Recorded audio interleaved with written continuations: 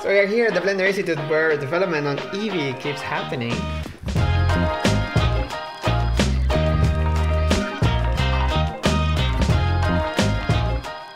Hey guys, how's it going? My name is Grant and I'm the host of Remington Graphics, and if you didn't notice, my last video about Eevee absolutely exploded. It got more than 100,000 views in a very short period of time, so I'd like to say thank you to all of you who helped contribute to that. I decided I wanted to make this video because I found out a lot of new and important information about Eevee, and because I made a few errors in the last one. So I'd like to clarify those and share a little bit more information about Eevee with you guys. I actually got in touch with Delay, who is one of the developers who is working on Eevee, and he gave me a lot of really useful information that I'm sure you guys will love. In addition to this video, I'd also highly recommend you go check out the live stream that the Blender developers did. It's on their YouTube channel. There will be a card in the upper right hand corner of the screen. It's just over an hour long, but it's totally worth the watch. In my last video, there was a lot of confusion about what Eevee could actually be used for, considering there is such a wide range of applications. When I asked Delay about this, he said it was originally meant to be a replacement for Blender Internal. However, as it developed, it gained more diversity and became more of an alternative viewport for cycles.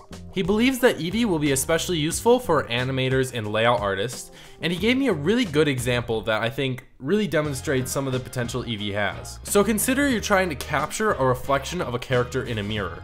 Typically, with any of the other cycles preview modes, whether that's solid, textured, wireframe, or material mode, none of those actually show reflections. So if you're trying to show the reflection of a character in a mirror, you have to render it every single time or switch into rendered mode.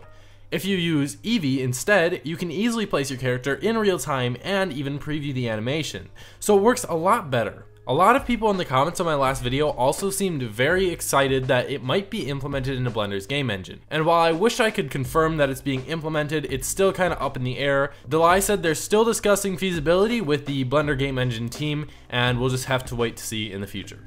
As stated earlier in this video, cycles and Eevee go hand in hand, so that means there must be some sort of bridge between the two.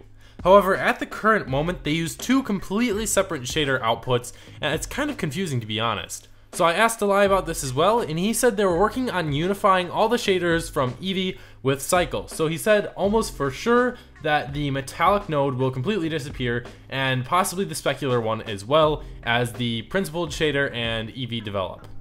Now these next few things are relatively small, however I thought I'd include them just because I had some confusion about them in the previous video, and also it's just a little bit of new information. So the depth of field does indeed work. You have to be in camera view and you have to have your f-stop in the camera settings set very low. I tried experimenting with it on my own like 10 times after I made the video, but I finally got it to work and I was like, oh geez, I'm an idiot.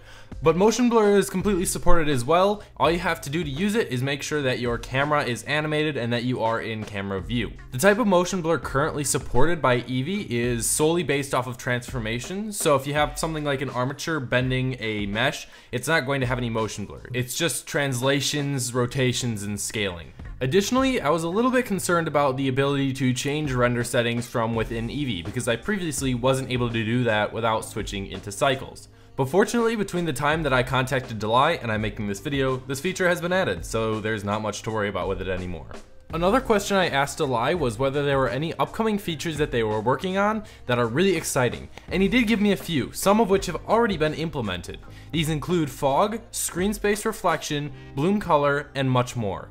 Ever since I released my last video about Eevee, I've been receiving a lot of requests and inquiries about why Eevee and Blender 2.8 won't run on people's computers, and it's important to understand that Blender 2.8 and the Eevee project are still very much in development. They're very unstable. That's why they say do not save or do not work with any really important projects with it.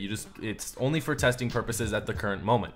If you guys really want to try out Eevee and you're having trouble running it, for example if it crashes or if it's very laggy, I'd strongly recommend waiting a little bit and then trying a new build. The Blender Foundation releases a new build very often, maybe wait a week, and by then there will be for sure another build that has definitely added some sort of compatibility check or some sort of bug fix that might solve your problem. I am 100% confident that the Blender development team is doing everything they can to fix these little issues, but until they do, all you can really do is wait. So that about sums it up for all of the new information I have about Eevee. I'd like to say thank you to Delay for answering my giant list of questions, as well as all of the other developers working on the 2.8 project. I don't know if any of the developers will actually end up watching this video, however if they do, I want to make sure that they know what they are doing is so important to a lot of people around the world, and we are all very thankful. In addition to saying thank you to the developers, I'd also like to say thank you to my patrons for supporting my channel and keeping me going. You guys are the bomb, and I couldn't do it without you. Anyway, that about sums it up for this video. Thank you all for watching. I hope you learned something new, and be sure to stay tuned until next time. I'll see you guys later. Adios.